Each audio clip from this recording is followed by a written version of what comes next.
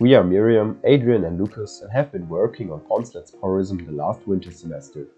Jean-Victor Poncelet lived from 1788 to 1867 and discovered Poncelets Porism in 1813.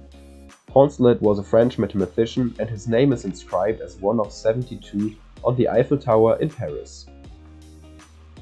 Poncelets Porism is a deceptively simple statement which has proven to be useful in plane geometry. The statement is as follows. Given two non-degenerated conics on a plane, with one conic fully inscribed within the other. If an n-sided polygon exists, which is fully inscribed in the outer conic and circumscribes the inner conic, then this polygon will always exist regardless of the starting points. In other words, if you can choose a point on the outer conic and draw lines tangent to the inner conic, inscribed in the outer conic, and eventually these lines meet again at our original starting point. Then you have drawn Poncelet polygon, as we call it there, which Poncelet proved will exist infinitely many times no matter where the starting point lies. If no such polygon exists, then the lines will continue bouncing around. To illustrate this, we have a visualization that clearly shows how Poncelets Porism functions. Starting with the simple example of a triangle, we can see that a three-sided polygon rotates within the two conics but remains the same shape despite the changing of the starting point. As we change the dimension and placement of the inner and outer conics, the lines change accordingly. Depending on the configuration, we may or may not end up with a closed polygon.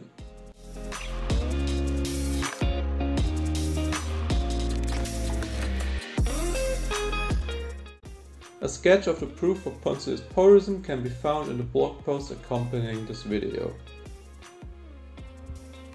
While Poncelets Porism tells us that if a polygon exists, then it always exists, it does not give us any information on when such polygons exist in the first place.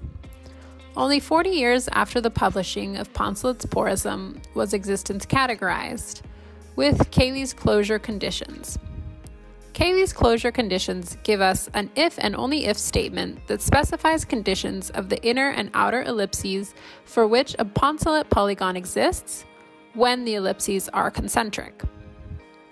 If these conditions are not met, then no Poncelet polygon exists, and you could continue drawing lines infinitely without ever coming back to your starting point.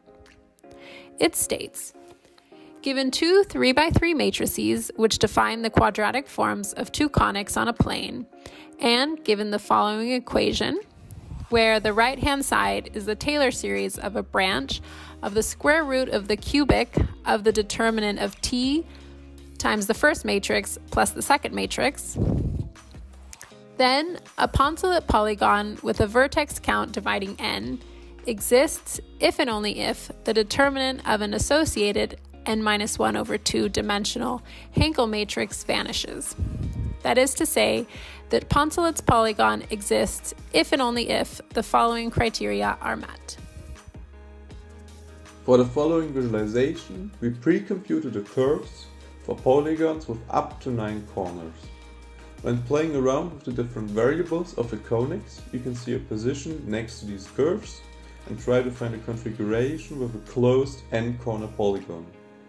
For example, here you can see me approximating an octagon.